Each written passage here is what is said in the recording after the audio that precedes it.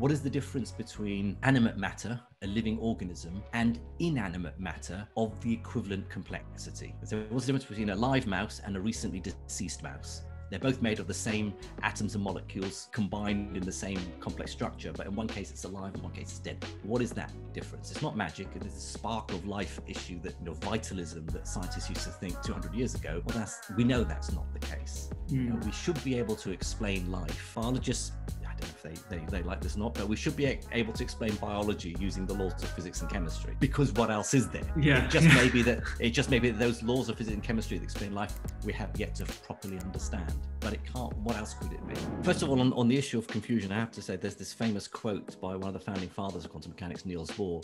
He says, "If you're not confused by quantum mechanics, then clearly you haven't understood it." Right? You're meant to be confused. Doctor's Kitchen. Recipes, health, lifestyle. So, Jim, thank you so much for jumping on the podcast today. As you might know, we generally talk about nutrition and food and medicine and lifestyle and stuff, but I was fascinated by the work that you've done with Professor John Joe and your wider work as well on Life Scientific and stuff. So I just had to get you on the pod. And I thought I knew a bit about physics until I read your book, and I realized how complicated it is. The point of the book is to help you understand, not to understand less. But it was really well written, and it's piqued my interest even more so in the subject, and I definitely want to read around it. And I've watched some of your lectures as well. But I thought we could start by talking a bit about yourself and how you got interested in physics and how it sort of led you to this meandering path and being such an excellent science communicator. Yeah, well, I mean, I fell in love with physics in my early teens, I guess, about the age of 13 or 14. I still wanted to play professional football. I still wanted to be a rock star and all that, but, the normal.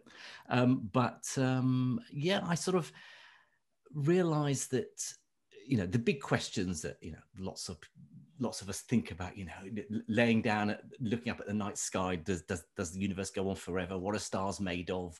What's inside an atom? All those big questions. And I realized that physics was the subject I had to study if I wanted to get answers. And I happened to be, I was good at maths, good at the sort of logical problem solving. And for me, physics was so much easier than the other sciences. It was easier than chemistry and biology because you didn't have to remember so much stuff. In physics, it was like puzzle solving, so because I was bad at history because I couldn't remember dates and names. Same with chemistry biology. So from that point, from about 13 or 14, that's it. I wanted to do physics, and that's where my path has taken me. So the university to study physics, and then as a career in the subject ever since. Brilliant. And you grew up in Baghdad, is that correct? Yes. Well, my mum's English, my dad's from Iraq. So he'd been studying over in the UK in the 50s, studying engineering, where he met my mum, married, went back to Iraq because he was as an engineer in the Iraqi Air Force. So I was born in Baghdad. We'd come over to the UK every 2 or 3 years, summer holiday, to visit my maternal grandparents. But English was my sort of first language. We spoke English at home, but I spoke Arabic because I went to school in Iraq until the age of 16 before we finally came over and settled permanently in the UK. Amazing. And you already had some connections there, obviously, and you're a Leeds supporter as well, I hear. Oh, yeah. Well, tell you what, every kid in Iraq and probably every kid in every country in the world has a favourite English football team. So clearly growing up in Iraq in the 60s and 70s, Leeds was the team to support. And unfortunately, despite their fortunes sort of plummeting, I've just carried on loyal to them ever since. Yeah, no, I remember I grew up supporting Manchester United, like a typical fair weather supporter, being a Londoner. Of course, I supported Manchester United, and now I just watch the sport. But yeah, no, it's interesting how everyone across the world has got a European football team that they just absolutely love. This wonderful story. I had a friend of mine in Iraq. We lived the last few years outside of Baghdad, so south of Baghdad, in a small. He'd only been to Baghdad once in his life. So he'd certainly never traveled outside of Iraq. And yet he was a big fan of Preston North End. He'd seen them on some Match of the Day rerun, which was shown on Iraqi TV. And that was it. It was Preston North End. You could name all their players. That's amazing. That's so good. So the book that you wrote, I think it was like 5 years ago now, Life on the Edge. Yes. Well, maybe we could start really at the title and explaining what we mean by the title. I think everyone's come across, living on the edge and stuff, and the play on words there. But what do you guys mean by life on the edge? Right. Well, what we mean is something quite specific, which is not obvious just from the title. So the idea is in 20th century science, certainly in physics, there's this theory of quantum mechanics, which is, people will have heard of, and it's just very, very clever and very weird and very confusing. And it's the theory that describes how atoms behave and the subatomic particles, the Large Hadron Collider, and so on. But it's not a theory that describes our everyday world around us. And so it's very specific to the microscopic realm. As that theory was developed in the 1920s, 1930s, at the same time, biology was going through a revolution, because that's when genetics started and molecular biology. And at the time, there was the thinking that, well, molecular biology, let's talk about molecules. They're pretty tiny, right? They're sort of collections of atoms. Surely you need this new quantum theory to explain molecular biology. And it turned out they didn't need it. And so the two just areas of science developed independently. It's only in recent years that we've discovered there are these certain things, mechanisms that go on inside living cells, down at the scale of molecules and atoms, that we seem to need the weird, the counterintuitive rules of quantum physics to explain them. And that led to this new field, which this book is about, quantum biology. So when we talk about life on the edge, we mean life on the edge of the boundary between normal biology, molecular biology that doesn't need any weirdness, and some of these counterintuitive aspects of the quantum world. We ask the question, could life exist even without a helping hand from quantum mechanics? And so, am I right in saying that you've got your classical systems, things in the macroscopic level, and then you have your quantum systems where you have it at a very, very minute scale? Is that right? That those two definitions? Absolutely. But of course, the big question is, where's the boundary? Yeah. If you get smaller and smaller, right? If you get smaller and smaller, so every day, the physics that we do at school, springs and pendulums and balls rolling down slopes and all that business. All the stuff we see around us, even up to the very large, sending rockets to the moon and Mars, all of that requires classical physics, the physics of Isaac Newton, basically. Later extended with a helping hand from people like Albert Einstein, of course, but all of that is still called classical physics.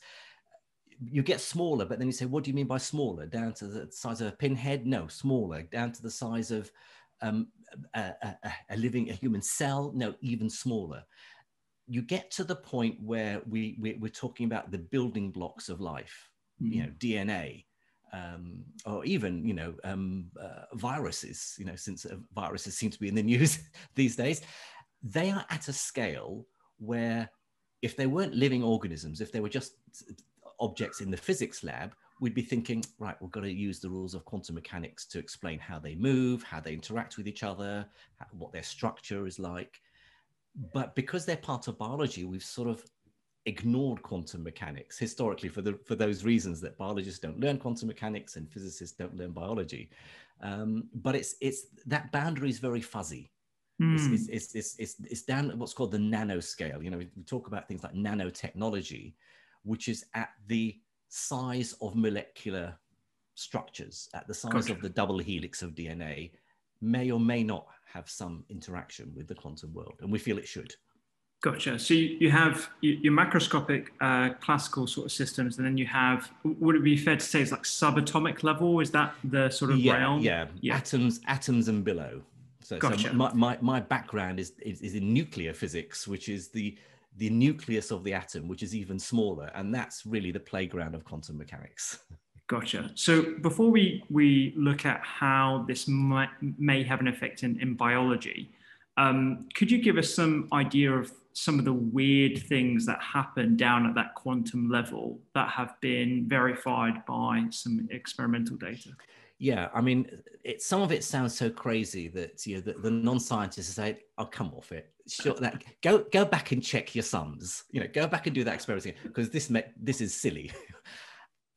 we'd love to be able to find out why or how it's silly, but we've had quantum mechanics for 100 years now. In fact, the experiments that confirmed it go back even before the 1920s. It started off by people doing experiments with atoms. They could start to do these very, very refined experiments looking at the structure of atoms. They discovered things like X-rays and radioactivity and so on that they couldn't explain with the theories that they had at the time. And then people like Einstein and others will come out with ideas saying, well, actually, if you explain it this way, look, the sums you get from your calculations for your equations on paper match the results that you get in the experiments lab. So clearly we're on the right tracks here, but no one understood how or why. And it wasn't until the mid-late 1920s that this whole new edifice called quantum mechanics was finally complete. It does describe, it says that once you get down to this subatomic level, you can't talk about objects being, atoms bumping into each other, being like tiny balls bumping into each other.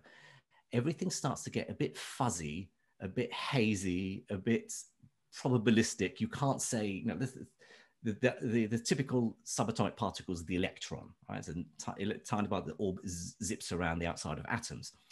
You can't say an electron is a tiny, tiny particle. Sometimes it behaves like a cloud, like a spread out entity. And how it behaves, this is even more weird, how it behaves depends on how you look at it. So if you design an experiment to find out where an electron is, say let's say you've got an electron in a box, don't worry about how you capture an electron and stick it in a box, and after all it's too tiny to see anyway. But ideally you have an electron in a box. If you design some experiment to work out where it is, you could pinpoint it at an exact location. But equally, you could design an experiment to work out how much energy the electron has. And you can define its energy very, very precisely. But if you do that, suddenly it spreads out to fill the whole box. It's not in a particular location. So you may have heard of something called Heisenberg's uncertainty principle, which is it's a term that's entered popular culture. Most people, unless they're sort of aficionados, practitioners of quantum mechanics, won't know what it means. But it simply means you can't pinpoint where an electron is and work out what its energy is at the same time, or work out how fast it's going at the same time.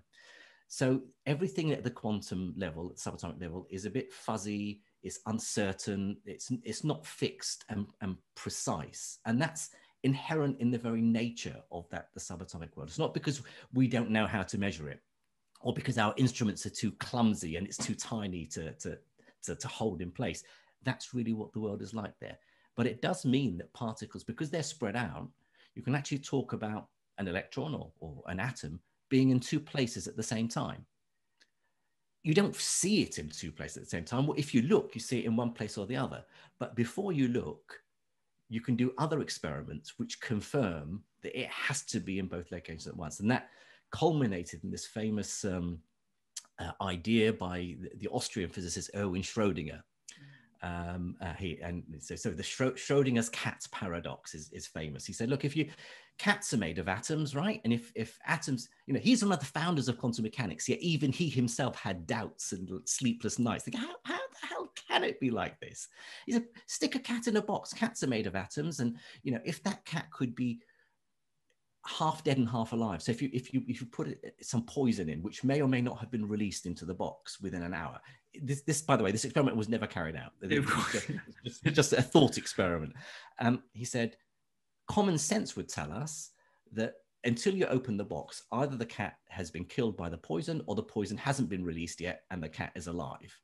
It's just that we don't know whether the cat is dead or alive. He said, no, but if you apply the strict rules of quantum mechanics, that tells us the cat is both dead and alive at the same time. It's in a fuzzy in-between state until you open the box and look to see what, and then you'll see it one way. So it's sort of, that fuzziness doesn't disappear until we open the box. So it's ideas like that which still give quantum physicists like me headaches. Like, how can the world be like that? And yet, we've had to live with it, and Then you've got particles very far apart from each other, instantaneously communicating. That's called quantum entanglement. That was so weird that even Einstein didn't believe it. He said, that can't be right. Go back and think about it again. But it turns out, these things go on in the quantum world, and we have ample evidence that they are true. In fact, the reason the sun shines is thanks to quantum mechanics. Because in the sun, hydrogen atoms are fusing together to make helium. The only way they can stick together is if they use these weird rules of quantum mechanics of being spread out objects. And so without quantum mechanics, we wouldn't be here because there would be no sun to sustain life on Earth. So it's true. Yeah. It made sense. Yeah, yeah. And one of those perplexing things that you talk about, and I've seen as well in the past, is the impact of measurement and the measurement effect, I think it's called, where if you try, it's almost like opening the box. The only way you can tell whether it's in one place or not is having a look inside. But when you do have a look inside, you're in some way influencing the outcome of the experiment. And that was demonstrated in the slit experiment as well. Is that yes, right? That's right. Yes, the measurement problem. Well, I mean, the problem is this. We say you can't, the cat is not dead or alive until you open the box and look. But, who are you? Do you have to have a PhD to do that? Do you have to be wearing a white lab coat? Can anyone look? Could another cat look? And if that's the case, why couldn't the cat in the box decide for itself? What happens if you put Erwin Schrödinger in a box with some poison, see how he likes it, right? Do you then open the box and he says, oh, thank goodness for that. I was feeling in a bit of a dead and alive state until you open the box and force me to be alive. So the measurement problem comes with these philosophical issues that we're only now starting to appreciate exactly what is going on. And it's still a work in progress, even after 100 years of quantum mechanics. Okay, so listeners are probably, at the same have turned level off of, by no, I'm sure they have. They're probably at the same sort of level of confusion as me. It's a very confusing topic, and your book does a fantastic way of definitely taking us through that journey historically as well. So you're at the quantum level, which is essentially what everything is made up of. Everything is made up of atoms stuck together. You get to the classical level where those weird effects don't occur. So entanglement, being in a couple of places at once, etc. How can we explain why that doesn't happen at the macro level when it happens at the micro level, given that everything is made up of micro stuff? Right. Well, first of all, on the issue of confusion, I have to say there's this famous quote by one of the founding fathers of quantum mechanics, Niels Bohr. He says, if you're not confused by quantum mechanics, then clearly you haven't understood it. Right? You're meant to be confused, right? So don't feel, oh no, that doesn't make sense. I'm not clever enough. No. Clearly, you are clever enough because you've realized that it is confusing. So why don't those quantum effects persist when you get large objects? Well, it's to do with the number of particle, the number of constituents, the building blocks that make up something. When you talk about individual atoms or individual particles, they can very easily express their quantumness. They can be wavy, they can be probabilistic, they can be in two places at once and fuzzy. You build more and more and more together, and all their fuzziness combines and cancels out, and you get some overall averaging, some smearing out of their effects. So you don't see this fuzziness when you're talking about a ball, say. A ball, football, tennis ball, or whatever, is made of trillions of building blocks of atoms. And so all of them working together don't, if you think about waves on the surface of the ocean, if you're zoomed out and you look at the ripples on the ocean, well, the ocean might look smooth from a high altitude, but you get closer, you can see the waves, and they're behaving normally. But if you were to get down to the level of water molecules, they're all jiggling about all over the place. So the quantum effects are a bit like that. Once you zoom out and get a large number of particles, it washes out all those effects. You just don't get to see them anymore. Okay. So I'm sort of understanding, I'm piecing things together. How does quantum and the quantum system relate to biology? Maybe we could use an example. You used the example of photosynthesis. We've already talked about the sun, for example. how do we use quantum mechanics to explain the process of photosynthesis?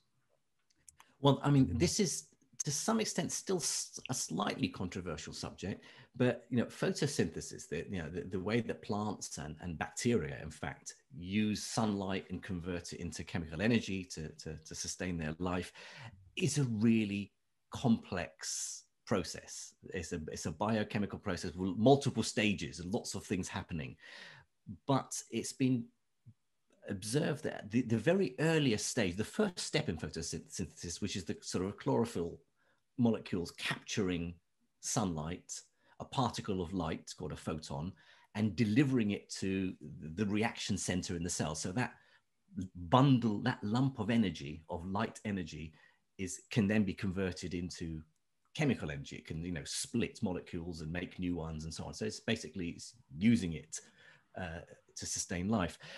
The delivery of that photon from the moment it's captured to the reaction center seems to be very efficient, far more efficient than you might expect. You'd think, because it's got to work its way through a forest of molecules inside the cell, that it would just bump around like a ball in a pinball machine. It could go anywhere.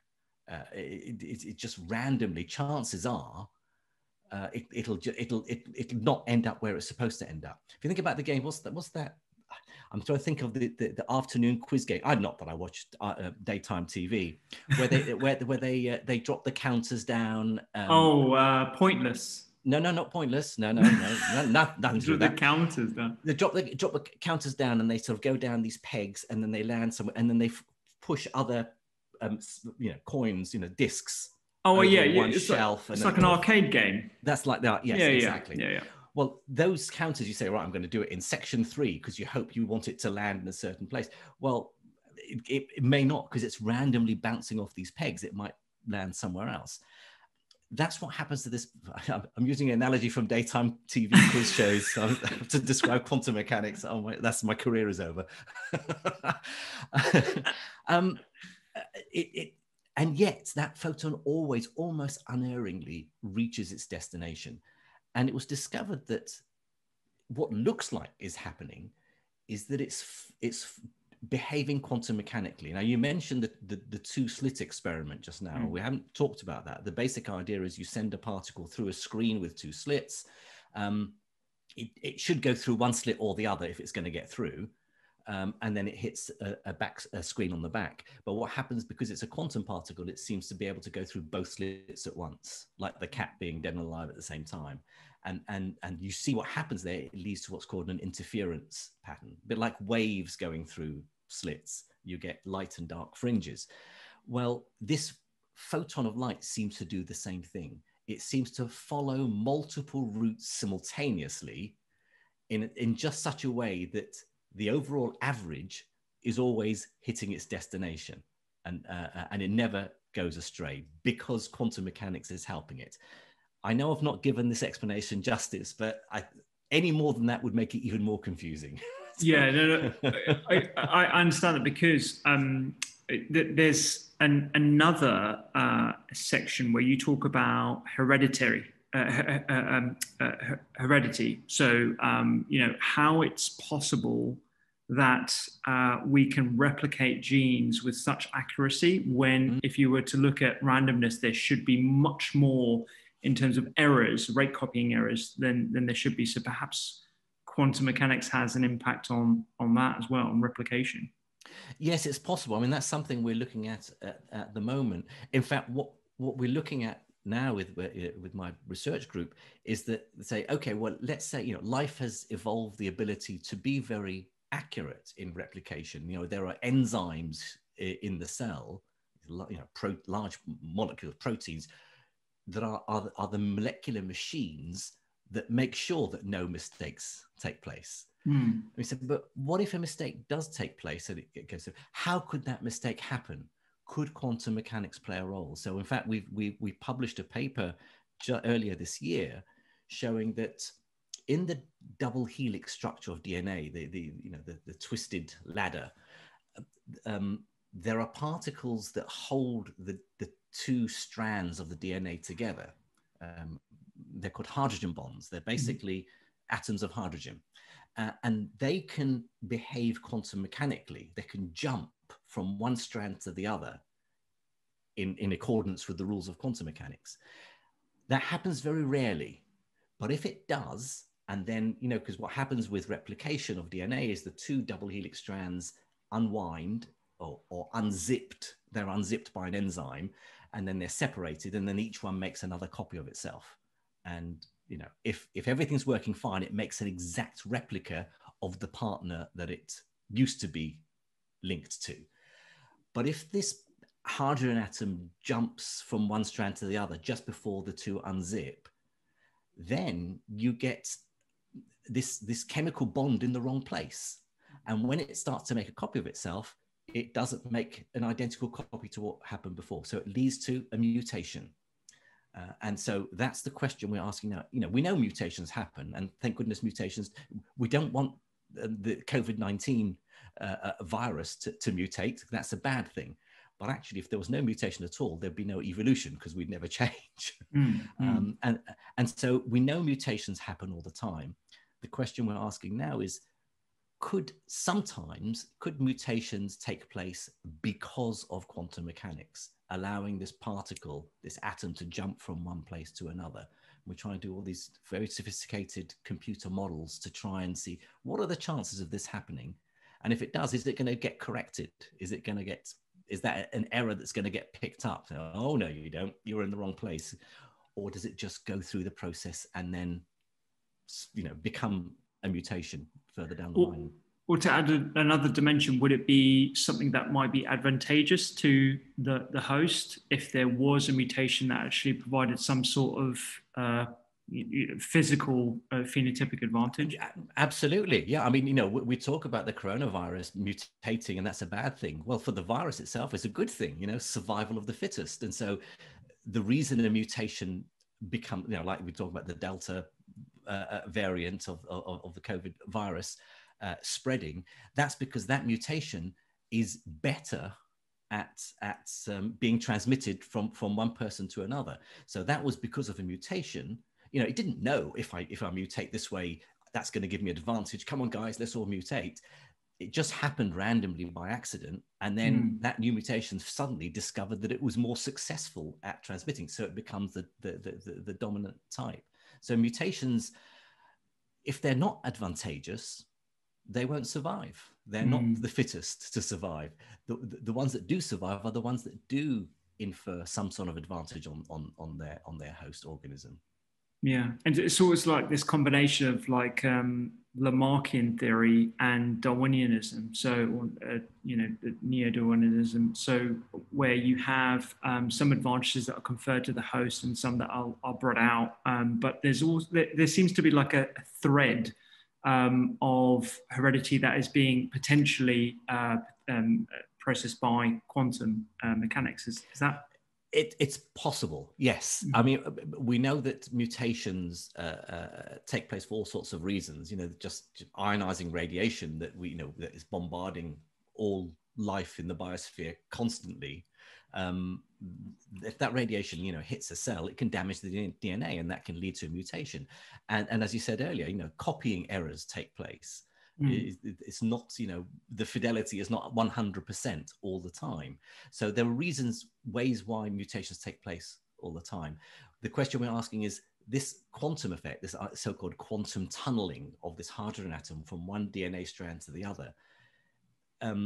Is it important? We think it takes place. The question is it in the noise, or does it really make up a significant probability of happening, as part of other forms of mutation? If so, well, it's interesting to know. Maybe we could do something about it. Maybe it could be controlled in some way.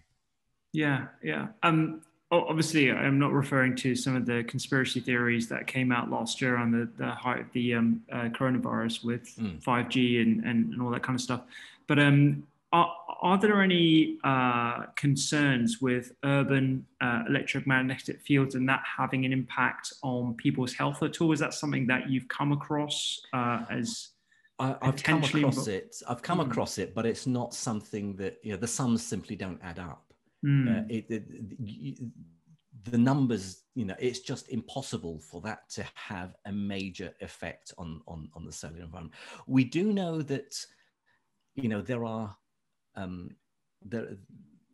there are creatures, animals that can sense the Earth's magnetic field, and they use that for navigation. Certain birds when they migrate, certain insects, certain marine mammals. So we know that the Earth's magnetic field can have some influence on the chemistry inside living organisms, and even that is not very well understood, even though it's been known for a few decades. But then, and so we know that electromagnetic fields can have an influence. After all, you stick a body in an MRI scanner, that's a very powerful magnetic field that affects the body, otherwise you wouldn't get an image.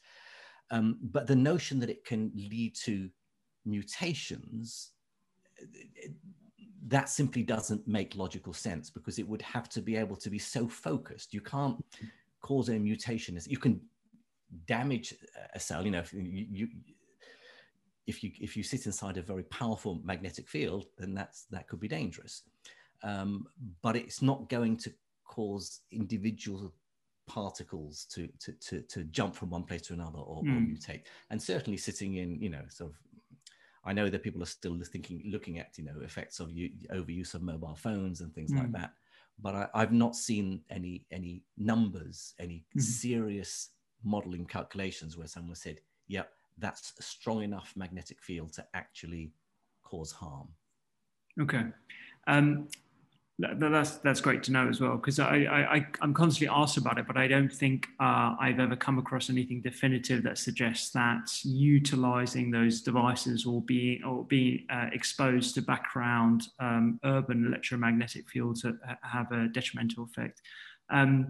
Talking about electromagnetic fields, I guess we should talk about human consciousness. And again, yet another frustrating field of how on earth is it that we are self-aware, that we can formalize thoughts. Where are we up to at this point? Where are we up to? We still find consciousness mysterious. Yeah. I mean, certainly my colleague, John Joe McFadden, who's a molecular geneticist at Surrey, so you had him on the podcast last year. He's published recently a couple of papers on the effects of the electromagnetic field of the brain. Our brain works by firing neurons. These are electrical signals, and therefore, by definition, there's an electromagnetic field associated with the brain. Whether or not that's connected to consciousness is a hugely speculative area. I mean, a lot of people have suggested, well, quantum mechanics, maybe the consciousness is quantum. And I can see why that is an attractive proposition. But my answer is always the same. Look, quantum mechanics is mysterious and we don't understand it. Consciousness is mysterious and we don't understand it. That does not mean the two have to be connected to each other. And I think, where the advances that are being made in consciousness studies are by people working in neuroscience, artificial intelligence. There's a good friend of mine, a colleague of mine at Sussex University, who is running a group. Anil Seth, his name is, and Anil's running this group in neuroscience studying the nature of consciousness. And I think we're starting to make some progress in understanding what is the meaning of self. We don't think consciousness is something other than what's in the brain. It's not like you have your gray matter. It's just chemistry, and then you sprinkle pixie dust and suddenly you become self-aware. And I'm not a religious person, so I don't believe in the mind-body problem. I don't think there's a soul or something like that, a seat of consciousness. It's just a problem that has been going for so long. Philosophers are still asking the question about the nature of free will. Are we just machines, or do we have the ability to make decisions? Of course, we feel as though we have decisions that, we can make decisions freely ourselves. But is it all just atoms bumping into each other at the end of the day? And if it isn't, what else is it? Yeah. What is beyond just we're more than just complicated computers. We know that. So what is the difference? What is the difference between animate matter, a living organism, and inanimate matter, of the equivalent complexity. And so what's the difference between a live mouse and a recently deceased mouse? They're both made of the same atoms and molecules, you know, combined in the same complex structure, but in one case it's alive, in one case it's dead. What is that difference? It's not magic. It is a spark of life issue that, you know, vitalism that scientists used to think 200 years ago. Well, we know that's not the case. You know, we should be able to explain life. Biologists, I don't know if they like this or not, but we should be able to explain biology using the laws of physics and chemistry, because what else is there? Yeah. It just may be that those laws of physics and chemistry that explain life we have yet to properly understand. But it can't. What else could it be? Yeah, the way you've talked about it in the book, and I've heard John Joe talk about it before, is you have all these billions of connections, like the World Wide Web, for example. And just because you have all those connections doesn't necessarily give rise to life or thought or self-awareness. So how is that different to the fleshy bits that we have in our skull that emit energy that we can measure with EEGs? Like, where is the difference there? And can you measure sparks of consciousness? I mean, we know the difference between asynchronous and synchronous firing when you measure EEGs, and you can get people to do tasks and stuff. But is that the current theory around where consciousness arises, the energy as the production of those neurons firing? Yes, or the way they're connected up in neural nets. I mean, we don't think that it should be possible to build a conscious mind out of something other than biological building blocks. You know, a computer could be conscious. There's no reason, there's no laws of science that tell you it can't. We still believe it is a matter of complexity, of emergence. At the moment, our best artificial intelligences can beat us at chess, but that's pretty sort of mechanistical, you know, if this then that sort of thing. And they are starting to, you know, the very advanced AIs that are being developed today are starting to show signs of original sort of creativity, in a sense. They're able to, Really? They're able to, you know, to generate music, to generate art, to find patterns that, you know, we find difficult to find, but it's still at a rudimentary level. We just, you know, my view is this is what's called strong AI. I think the idea that there's no sort of hard and fast rule that says a machine couldn't one day think, be conscious, be self-aware. It's just that we're a very long way away from that, because we don't think there's anything, you know, whether it's energy, whether it's the neural net connections of our neurons in the brain, whatever. It's so complex that consciousness is an emergent feature of the brain. You know, we're conscious. A cat is less conscious. An ant is less conscious. You know, consciousness isn't a switch that's on or off. It's a dimmer switch. You know, it can be made brighter or dimmer depending on the complexity of the structure of the brain. But how it emerges, how it originates, that is something we still don't understand. That's still one of the big mysteries of science.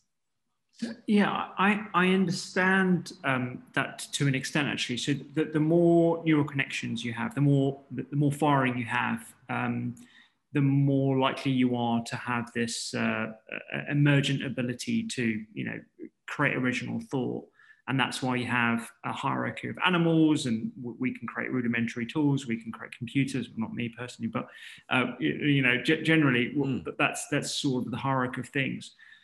But given the way technology is growing exponentially, I mean, you mentioned we have computers that can beat us at chess. We also have those that can beat us at Go now, which is a far more complicated game. And then, you know, it's going to get more and more over the next 100, 200 years.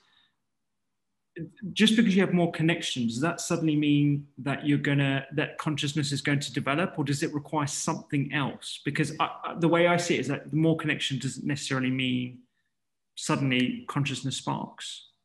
No, I don't think consciousness will spark. There isn't a point at which you can say this computer or this AI algorithm is now self-aware. it's a smooth transition. You know, the very early AIs that organizations like DeepMind that developed the AI that beat the world master at the Chinese game of Go. They started those AIs, practicing them on 1980s Atari video games. Yeah, and there's this wonderful. They you know, I did a TV documentary about this 2 or 3 years ago, so I went and filmed there and was talking to them. Now the game Breakout, where you've got a brick wall at the top of the screen, and with a paddle you're sort of bouncing the ball that knocks away the bricks. Well, this AI, I mean, it figured out that if it aimed the ball at the corner, it could keep breaking it until it could get behind the wall. Yeah. And then it's bouncing up and down on the wall, and it's much more efficient at removing it more quickly. And once it did that by accident and it worked, it learned that was the way to do it. And then every time you run it, it would do that, because it's you know, that started to be, but this is what's called machine learning. It built into it that this is a more efficient way. So that's a very first rudimentary step of seeing a problem, finding a way of solving it, and learning from that. Is that trick wasn't programmed into the AI by a human. The human programmer just said, there's a wall, bounce this ball until you knock away all the bricks of the wall. Rewards for doing it more quickly. Yeah, definitely. So I think the consciousness is something that will gradually emerge. It's not that you get to a certain point and say, well, this is as far as we can go with complexity. We need an extra ingredient now, the magic pixie dust, to make it self-aware, make it conscious. I don't think that is the case. I think that is something that just will gradually emerge when something becomes complex enough. Yeah, it's super interesting because I think because it's perhaps my rudimentary mind. It's almost like when you give a computer a task like Breakout, where you're trying to break as many bricks as you can with minimal touches on the paddle. Then the computer will reward itself for those behaviors. So, okay, when I hit it in this direction, I got 100 bricks versus 2 bricks if I did it another way. So ergo, I'm going to carry on doing that because you've given it a task to complete. And the same thing with, you know, games and all the rest of it. But the jump from that to artificial general intelligence, where they decide to play a completely different game, you know, that's like a shift. It's huge, It's a huge jump. It's a huge jump, but I think that's because we shouldn't see it as a jump. We should see it as a very long way down a road, which we have to go. It's a continuum. You know, it's a bit like, you know, people didn't like evolution theory because you know, the missing link, and how can you go from this, you know, to us? Well, because it's a gradual thing, you know, we evolve slowly and complexity builds up. I think with consciousness, we're going to find it's a similar sort of thing. It doesn't suddenly, you don't suddenly get to artificial general intelligence where they're thinking in the same way that, you know, we think. But you can always imagine them, you know, reaching a point that's the same as some simple insect or a worm, that, you know, that if this then that, if this happens, I got to go find food over there. If that prey comes, I disappear. It's genetically sort of built in that it has to follow certain procedures. You can imagine artificial intelligence reaching that stage. Well, if it can reach that stage, after all, the worm and the insect are part of the tree of life, and there's nothing magical that happened between them and us, just a long time. Then I think it's a similar sort of argument. So it's just basically the time is the only limiting factor to what we'll and most AI researchers, I think, today would agree that we will at some point, you know, AIs will achieve artificial general intelligence. They'll be as clever as us and very quickly surpass us. What they argue about is when that will happen. You know, the most optimistic will say 10, 20 years. The most pessimistic will say 1,000 years. The average, which the majority on the bell curve sit, is probably maybe the end of this century. Wow. So we haven't got to worry about it yet, but we should we should blink and well start thinking about it seriously. You do not want the Terminator, right? Well, yeah, exactly. Everyone just thinks of the Terminator. It's like we're so inefficient. We take up all the resources. If we're programming for a healthier, cleaner society, then the obvious option is to get rid of the polluting human. So that's where you get the idea of the Terminator. Absolutely. And I'm thinking about it through the lens of a physician. So already we're seeing AI in so many different ways. So pattern recognition, looking at MRI scans when I'm in A&E, for example, that would be incredible. To have something that is almost like a fact checker. We see it in skin pattern consumable tools that people can take pictures of their moles. So I, as a GP, don't have to look all over their body, get them in every 3 or 6 months. And then we're also seeing logistics as well, where we can actually pattern recognize such that we can predict when your ECG machine needs new paper or needs maintenance, or your endoscopes prevent them from breaking down. What I'm I wouldn't say I'm concerned about, but what I'm very interested in to see is whether computers can actually take over the role of a physician. What do you think about that? I think it's a huge ethical minefield. The similar example is with driverless cars. If we can have driverless cars that can, they scan the road, they know what's happening, they're very safe. As soon as driverless car runs someone over, there'd be an outcry. The fact that they might have reduced road accidents by 90+%, we tend to ignore. Well, it's okay, for a human to run someone over. That's human error, but don't get a machine to do it because somehow it's different. So I think we do have this concern that AI's we don't want it to take over because it loses the human touch. It's almost it's a somewhat illogical, really, to think about it in that way. But I mean, to give you an example, very recently, I remember hearing a talk from Zam Van Tulken, the Van Tulken twins. Zam was at the Science Festival, and he was talking about, I don't know, I think it was part of a BBC Horizon that he presented a few years ago, but there was a study in America where they're looking at people who attempt to take their lives and don't succeed, and of course then they go to therapy or they go to their doctor. And how do you as a physician or psychiatrist predict the likelihood that they will try again to take their lives? And you've got to take into account their state of mind, their environment, their medical history, and so on. They developed this AI system that could take in so many of these factors so quickly and analyze them so much more carefully than a human could, and it reduced the probability of reattempting many of these patients to reattempt to take their lives by a huge amount. So it was saving lives.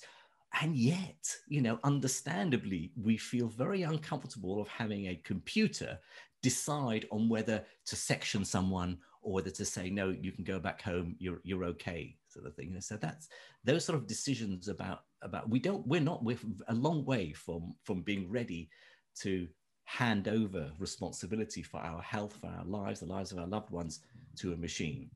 Even though logically it's much more reliable than a human. And I think this is a generational thing, because the more I see, I don't know what they're called now, is it Gen Z? Right. Yes. I don't know. I'm sort of boomer, so I've got no idea. I just scraped into the millennial bracket, so I'm going to keep to that. So I mean, I witness these young people coming in, they're constantly on their phones. That everything they know is through the medium of the internet, particularly over the last year and a half as well. So I think we're naturalizing into an environment where computers play a huge role.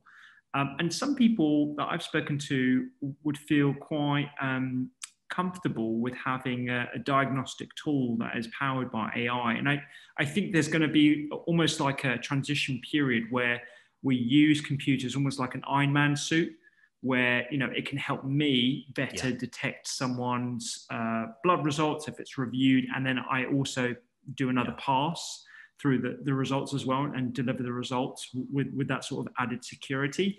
And then maybe at some point down the line, there will be a complete takeover almost.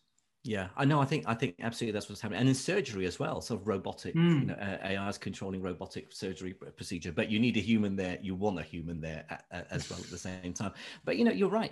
We're already used to AIs on Netflix telling us what film we probably want to watch next. We think, oh yeah, so it scanned my viewing history and decided these are the sorts of films I like, and sure enough, we are starting to take these AIs that are chugging away in the background, whether it's social media, whether it's somewhere, something on the internet, whether it's to do with health and medicine, and it's happening, and it's remarkable how quickly we, even those who haven't grown up in the internet, the internet generation, it's remarkable how quickly people do just accept these new technologies that are coming at us so quickly.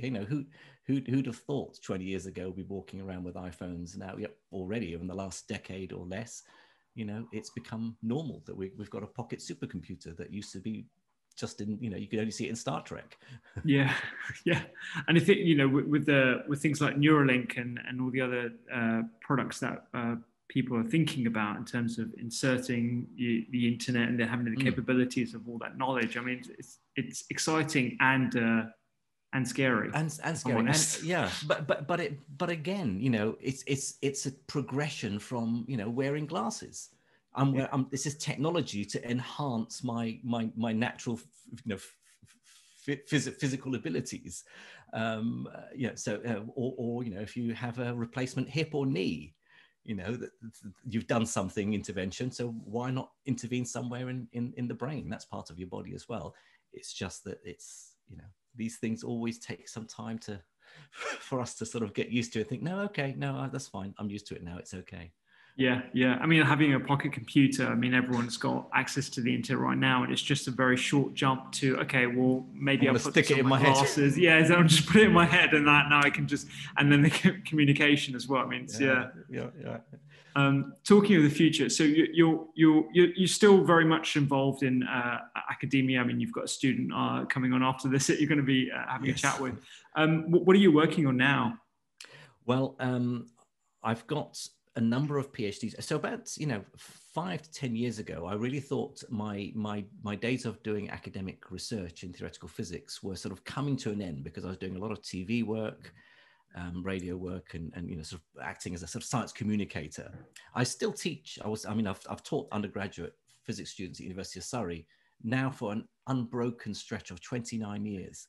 Wow. Now, normally academics take these sabbaticals every few years, right, to go off and take. But my life has been a sabbatical, because I teach, but I go off gallivanting to do documentaries and so on. So I haven't felt the need for that break. But in recent years, I've got back more involved in research, and quantum biology, the subject of the book that I wrote with John J. McFadden, Life on the Edge, is very much our area of research. And actually, as we're recording this podcast, even though it won't go out just yet, but as of now, in mid-June, I've just been awarded a large research grant from an American charity worth $3 million to work on exactly the stuff that we're talking about. What is the connection between the quantum world and the classical world? How does the quantum become classical? What's the nature of measurement? What is the nature of time? I mean, that's the title of the project is The Arrow of Time. We are conscious of past as being distinct from future. There's an asymmetry there. Time is not reversible. In space, things are reversible. I can walk from A to B, but I can get back from B to A. But I can't go from today to tomorrow and then come back to today again. So where does that irreversibility of time come from, given that at the fundamental level, the laws of physics don't have an arrow of time? Everything is reversible. And so this is a big grant which involves multiple institutions. Surrey is leading it, but we have Oxford and Bristol in the UK, 3 universities in the US, UCLA, UC San Diego, Arizona State. We have physicists, chemists, mathematicians, philosophers, all looking at different aspects of how the quantum world becomes the classical world and what its implications are to life. and the nature of time. So exciting stuff. I suspect I'm going to be because I'm leading on it. That also means I've got a big admin responsibility as well. So I suspect whether I'll have time to go off as and when I want is probably less likely over the coming years. But push comes to shove, that is my job. I know a lot of people know me, say, from presenting the Life Scientific on Radio 4, but actually the day job is as a quantum physicist. So I'll carry on doing the radio stuff, but I'm also doing my research. That sounds amazing. I can totally see a documentary coming out of this as well, particularly just with that roster of all the different specialties, absolutely. Philosophers, physicists. We've sort of half promised the charity who's funding this, because they said what's going to come out of it, and there's a big outreach part to the research, and I've sort of hinted that I know a few exec producers for TV who'd put a proposal together to send this in a documentary. Who funds it is another matter. Maybe Netflix or Amazon Prime, or since they've got more money than the BBC. Yeah, I know. I would, and I would love to watch it being done in live as well, like building this in public. Going through the whole thing and doing a YouTube channel of it, and actually doing like weekly or monthly stints where you're like, this is where we're at the moment. This is the next step. I think that would be fascinating. Good idea. I'll take that. I'm just going to write that down. Please do that. Honestly, I would love that. I think building in public these days is the new medium, because we're very we're quite voyeuristic, I think, as humans. We love, that's why like social media and Instagram stories and all that kind of stuff is taken off, because we are inherently so curious about how other people do things, how other people live. And I think with a project like that, it would be incredible to see the journey unfold. And I think you'd see a lot of people interested. Yeah, definitely worth thinking about. Thank you. Awesome. Well, this has been fascinating. Thank you so much for taking time out of your busy schedule. Like I said, I listened to Radio 4. I've watched your TED Talk and some of the lectures that you've given at the Royal Institute as well. They're absolutely fascinating. And it's been brilliant. Well, thank you very much. I've enjoyed the chat.